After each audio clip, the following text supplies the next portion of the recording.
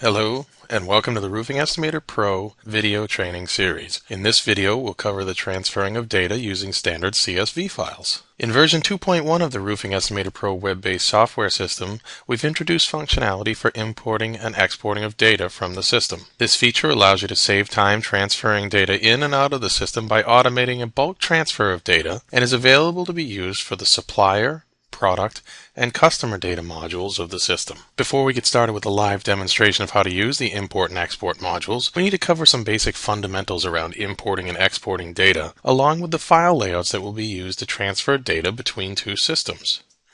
An import file allows you to transfer data from a third-party system into your system. The file contains data that is formatted in such a way that the receiving system knows what to do with it when it gets imported. In the case of the Roofing Estimator Pro, we will be concerned with importing customer data files, supplier data files, and product data files.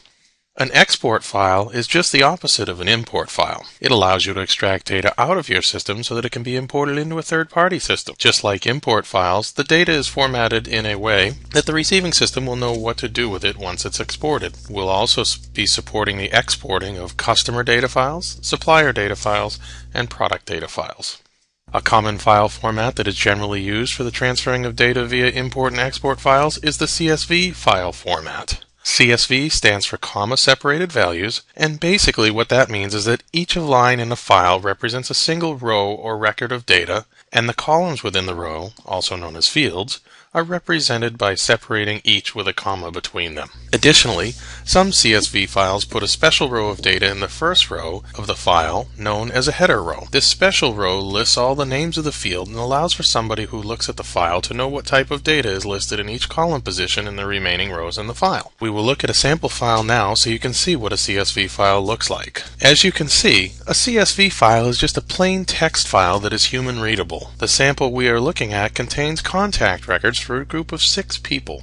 Each line of the file represents a single row of data, and each value in between 2 commas represents a field within that data record. Notice in this file that there is a header row in the first line of the file which tells the positions of each of the fields within the record, starting with the first name and ending with the country. It is important to note that each row contains the same number of fields, and when a field is empty, there will be 2 consecutive commas that denote no value in that position, as can be seen for some records which do not contain a second line in their address. This file may be human readable, but it is nonetheless not too easy on the eyes. Here's a table-based representation of the same exact CSV data as it would be rendered when the CSV file is opened in Microsoft Excel. Note that there are still blank values in certain address to fields, and also that the third data record does not have a value in the last name column. Okay, moving on to the live demonstration portion of this video, we'll start with data exports. Here, we will perform a number of steps, such as accessing the export module, optionally applying a data filter that can be either simple or complex in nature, exporting the data out of the system in a CSV file, and then reviewing the resulting data file. So without further delay, let's perform a couple of exports out of the system. The first export I will show is for exporting a list of suppliers from the system. To do so, you need to navigate to the File menu, then to the Data Exports submenu, and then to the Export Suppliers menu option. When the screen is loaded, we are now presented with the options for the supplier export. Here, I have the option to include a header row at the top of the file containing all of the field names. Next, I can choose the file name I would like to specify for the resulting export file.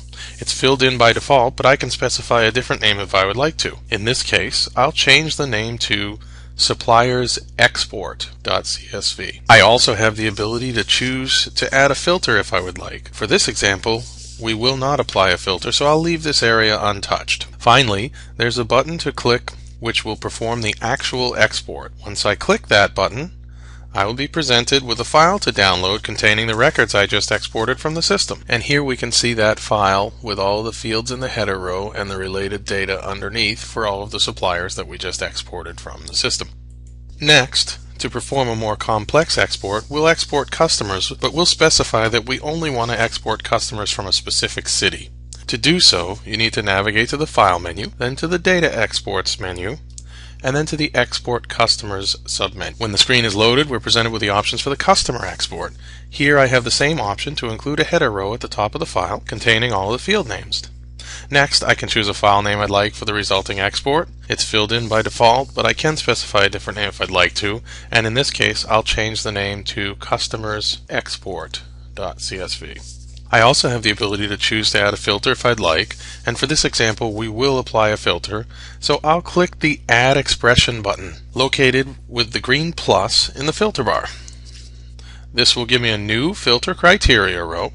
From here I need to choose a field, a condition, and a value. For our example, I'll choose the field city, the condition equal to, and the value South Portland.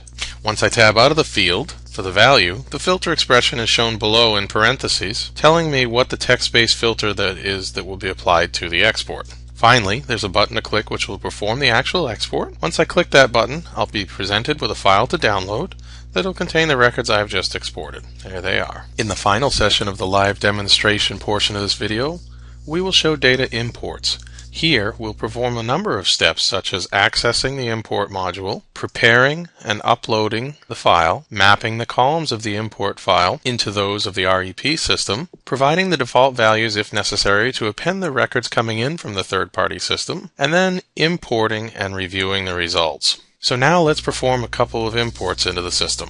The first import I will show is for importing a list of customers into the system.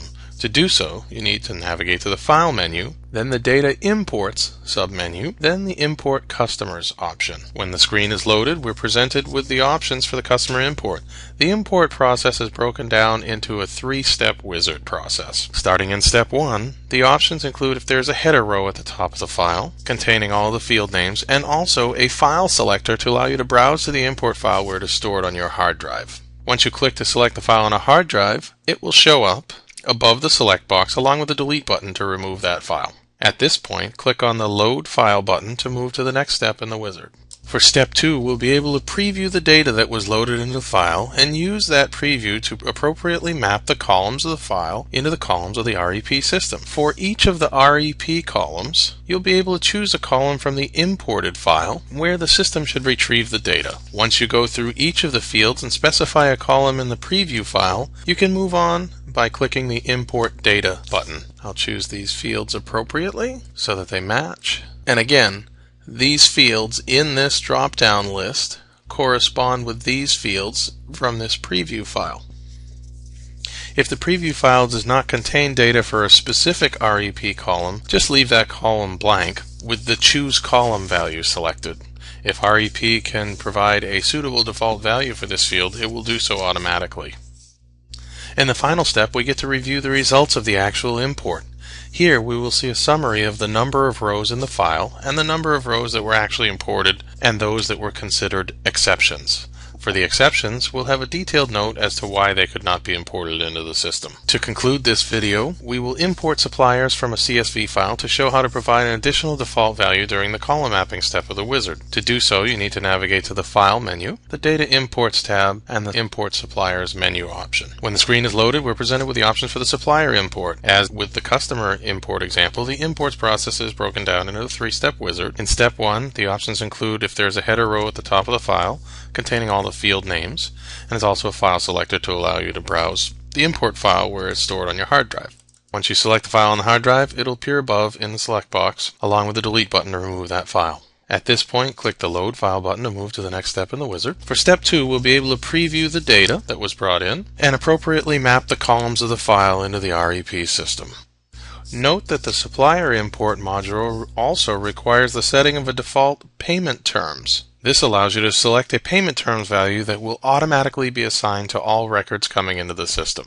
Once you go through the column mapping and default values, you can move on by clicking the Import Suppliers button. Here we will see the results of the actual import, and we'll see a summary of the number of rows in the file and the number of exceptions that happened. For the exceptions, we'll see a detailed reason as to why they couldn't be imported into the system. In this case, in line 4, field company name is required to import the supplier record, so we couldn't import that one. And the last step is to actually view the data that was imported into the system. We can go look at the customers we imported by clicking on the customers icon in the toolbar and navigating to the very end of the file, where we'll be able to see the most recent customers that were added to the system. And we'll see that the last customer is Larry Jones, and we can see that his customer record was brought in and automatically formatted for us and loaded in, and this corresponds with the last person, Larry Jones, in the CSV customer file, 228 Broadway, South Portland, Maine. 228 Broadway, South Portland, Maine. Okay, this concludes our video on importing and exporting data. Thanks again for your time and for using the Roofing Estimator Pro web-based system.